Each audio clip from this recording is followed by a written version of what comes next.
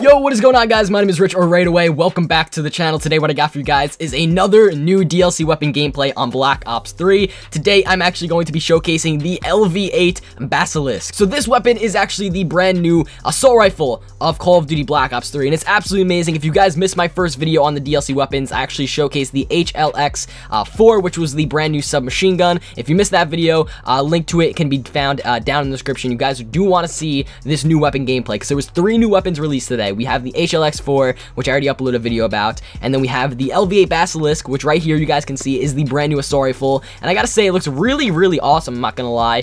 This gameplay was actually courtesy of Gorgo, which is actually a Spanish YouTuber, so shout out to him, man. His link can be found down in the description, but nonetheless. And then we also have a new melee weapon called the Raven's Eye, and it's basically like a fist kind of knife, I don't know, hybrid melee weapon. It's really cool, actually. But like I said, usually when DLC weapons drop for Black Ops 3, I try to get the gameplay for pretty much each weapon so I can showcase it to you guys, and you can basically see, okay, how does the weapon sound, how does it look, what are the features of it, you know, is it good, is it bad. And I gotta say, man, this thing actually looks really fun. Like I said, this gameplay is from my buddy Gorgo. He is a Spanish YouTuber, so shout out to him.